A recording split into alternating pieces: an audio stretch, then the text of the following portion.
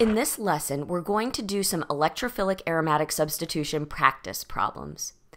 I'll teach you to evaluate directing effects of groups present on the ring and evaluate the groups that you're introducing. Are they activating or deactivating to get the most viable synthesis possible? I'm also going to introduce you to a couple new reactions here that'll help you cope when you see these types of problems. Let's begin with this example. I'm going to redraw the molecule so that we can look at directing effects. Now I've colored each of these groups, and now we want to evaluate where that group would put something else on the ring, so we can see if we can decide which group to install first. Let's begin by evaluating chlorine. Inductively, this is an electron withdrawing group. However, chlorine has 3 lone pairs of electrons that by resonance it can donate into the ring.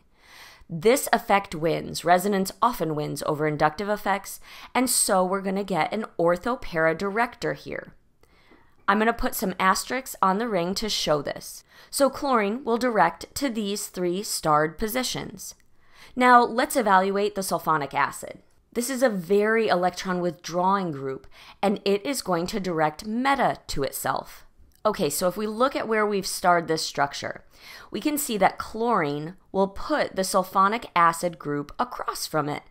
It might have some mixture of ortho isomers, but this will direct this here. So this evaluation is telling us that it'll make sense to put on the chlorine first, then introduce our sulfonic acid.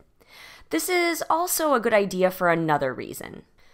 The chlorine is a moderately deactivating group.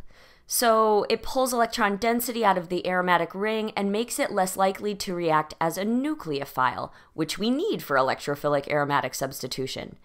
But the sulfonic acid is strongly deactivating, so once it's on there, it's quite hard for the ring to react. So it's really good. We have a very great situation set up where we can introduce our moderately deactivating group first, then add in our sulfonic acid and make the molecule we want. I'm going to show this retrosynthetically just to give you a little practice with thinking backwards as well. We said due to the directing effect of chlorine, we want to introduce the sulfonic acid last, so we're going to disconnect that first. We'll show a wavy line to represent that. When we break this bond, we'll get back to chlorobenzene. And in each of these problems, I'm going to want you to take it back to benzene just for the practice. I'm sure there's better commercially available molecules we could buy, but we'll go back to benzene, so we'll show one more arrow that cleaves the chlorine off of the ring. Great, we have a synthetic plan. Let's show our forward synthesis. To effect chlorination, we can treat benzene with chlorine in the presence of iron trichloride. Now our ortho-para director is installed on the ring, and we can do sulfonation. Now this deactivates the ring, so I think that we should use fuming sulfuric acid, which is sulfur trioxide in H2SO4. That'll give it a little kick. SO3 is a better electrophile, and so we can get this reaction to go even though the ring is a bit deactivated. Now, since chlorine is an ortho-para director, we might get a mixture of ortho and para products. The para product often dominates. It's kind of hard to put a group ortho because of steric hindrance. So we'll get mostly this product, so this is a good reaction. But we might want to acknowledge, if our professor asked us to draw all products, we might want to acknowledge that we will form some of this, and I'm just going to box the product that we want. Now, one thing I haven't mentioned to you yet is that the sulfonation reaction is actually reversible. So if we take these products and warm them up in sulfuric acid, we can get this group to leave. And so in this case, it was great. We put it in the position that we wanted to predominantly because this para product forms more readily. However, in some cases, we might be able to install this group to control reactivity and then remove it later. Let's try an example to see if we can apply this new information. Let's redraw our molecule with some color so we can do our evaluation of the groups. Again, we have a halogen. I've just colored it green again. This is going to direct ortho-para to itself. Hey, and that looks pretty good. That's where we need an OH group. And our hydroxyl group is also going to direct ortho-para to itself. Okay, that directs where we need the bromine. So we have a really good situation set up here, but we need to figure out what to introduce first. Let's think about how activating and deactivating these groups are then. This OH group is strongly activating, and the bromine, like the chlorine, is moderately deactivating. So we have our first activating group in this problem. The activating group has electrons that have great resonance with the ring. So we get a lot of electron density in the ring, and so these positions are quite activated for attack. In fact, with phenols, the para position undergoes EAS quite readily. So we almost have like a double star here where it's really directing to this position. Well, that's kind of tough because we do want to introduce this first, but it's going to want to direct here. Since this is our strong activator, we definitely want to introduce it first because it makes the ring able to attack things better. However, we will get a regioselectivity problem because the bromine will want to go here. See if you can think of a way to use our blocking group and remove it, starting with maybe phenol. Go ahead and pause me and try that. Okay, we'll jump right into the forward synthesis, and I'm going to show you how to make phenol from benzene. If we're starting with benzene, we could nitrate, reduce, and go through a diazo compound to add in water and get our phenol, but there's a more straightforward way. So first we can brominate. This gives bromobenzene, and then if we treat this with sodium hydroxide and heat it up really, really hot, we can get phenol that way. So double delta, lots and lots of heat. This is actually a benzene reaction. And so let me show you the mechanism of that really quickly. So we have bromine with the adjacent H atom. The inductive electron withdrawing effect of bromine helps with the acidity of these adjacent protons, and NaOH can actually deprotonate this under these very forcing conditions. Let's show the arrow pushing. Hydroxide will deprotonate here. These electrons will push in, and we'll kick off bromine. This gives us a benzene, which absolutely exists, though it looks like it shouldn't. We have this triple bond in an aromatic ring, and triple bonds really want to be linear, so this is a very, very reactive compound. Excess hydroxide in the solution can now come in and act as a nucleophile. And for our arrow pushing, we'll get attack at either carbon, pushing the electrons onto the adjacent carbon. And to finish off this mechanism, we just need to show this getting protonated with water. And our arrow pushing will look like this. So now that we have phenol, it's really going to want to react at this para position. So let's do that. Let's sulfonate it at that para position. If you watch my sulfonation video, you'll know that there's these two ways to do this. Phenol being so activated should smoothly react in EAS, becoming sulfonated with just H2SO4. Now we've blocked this position, and we've blocked with a group that's going to direct meta. Oh, well, that's convenient. Our OH can now only direct to its ortho positions, and this one is directing meta, and that's the same position, and it's where we want our bromine. So this is a really nice workaround to avoid regioisomeric mixtures. Let's brominate now. Now we can warm this molecule in dilute acid and remove our blocking group. This gives our target molecule with good regioselectivity. Now let's try a little bit more challenging of an example. Here is the molecule we want to make from benzene. Let's evaluate our directing effects. NH2 is a strong activator that directs ortho and para to itself.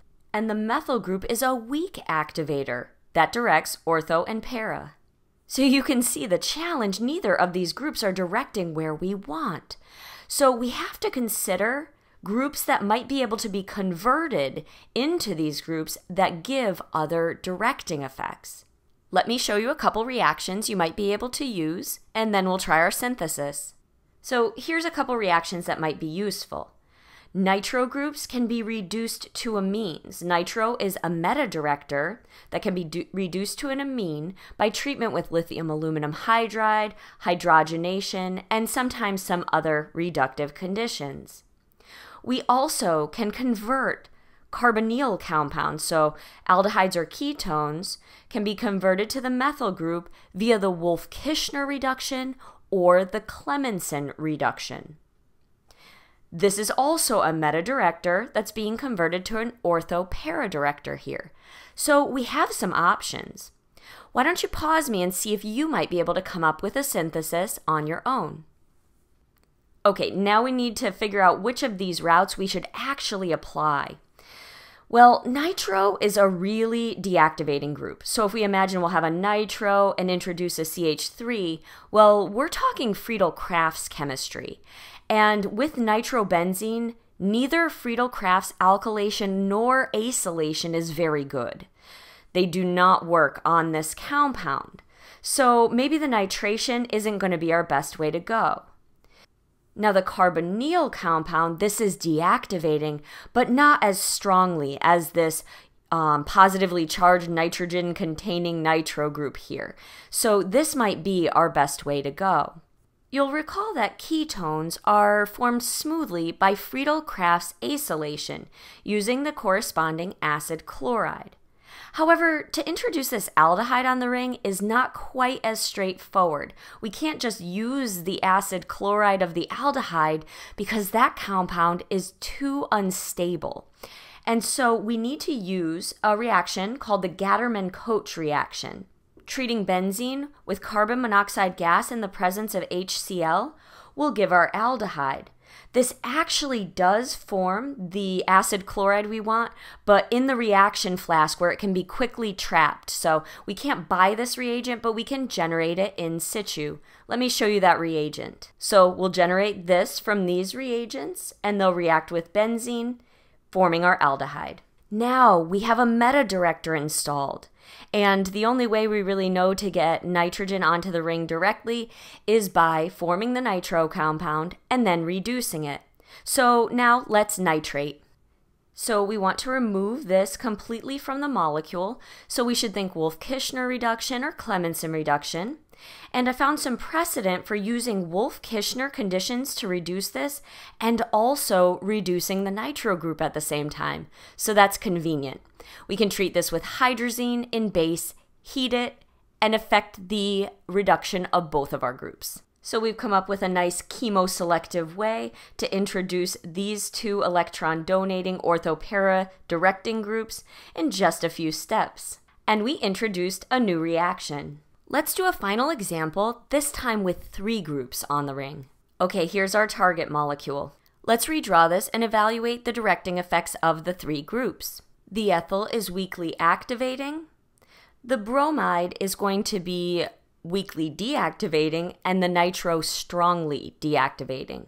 So it would make sense if we could get this activating group on first to start introducing our substituents. Let's look at directing effects. The ethyl group directs ortho-para.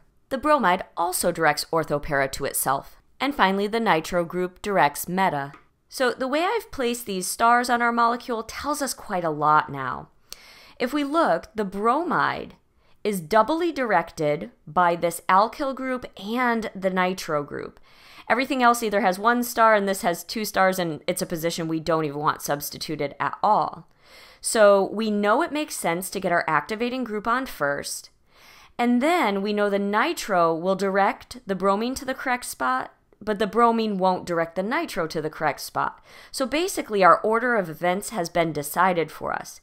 We need to get our alkyl on, nitrate the compound, and then brominate. So the bromine is directed well by these 2 other substituents being there, so let's disconnect that first. That gets us to this alkylated nitro. And we remember we wanted to introduce this alkyl group first so that the nitro would go ortho-para and the ring would be activated. So we'll cleave this nitro off the molecule next. That gives us this molecule with the ethyl group. We might be tempted to put that on by Friedel-Crafts alkylation. But if we do, this compound will become even more reactive due to the electron donating alkyl group being on there, and over-alkylation is a problem. So as our solution, we can do Friedel-Crafts acylation and then reduce the acyl group that we form. Introducing an acyl group deactivates the ring to further attack and prevents these issues that we have with Friedel-Crafts alkylation. So we actually want to take this one step back to a carbonyl compound. Okay, let's take a look at our forward synthesis. Beginning with benzene, we can treat this with an acid chloride in the presence of aluminum trichloride. Now we need to reduce this to get to the ethyl compound so we get the correct directing effect. We used the Wolff-Kishner last time. Let's use the Clemmensen reduction this time. Now we can nitrate our compound as we did in the previous example. And finally, we can brominate this. In this lesson, we learn to evaluate the directing effects of different groups on an aromatic compound. We explored a little bit the deactivating and activating effects of different groups and learned that it's best to introduce your activating groups first if possible. We learned a new reaction for acylating an aromatic ring to give this aldehyde, and we learned how to use a blocking group when we won't favor addition to the correct position. And sulfonation is a great reversible reaction that allows us to block positions on aromatic rings. KP here. If you learned something, give me a thumbs up on the way out, and for more chemistry, subscribe to my channel.